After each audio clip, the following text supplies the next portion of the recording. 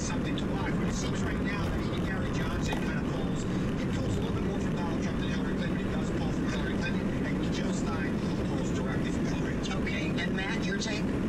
Yeah, well, you just got to look at the actual polls and the actual numbers. Jill Stein actually pulls from Hillary because she has a Bernie Sanders message, and those voters are having trouble still attaching themselves to Hillary. We're not talking about that enough.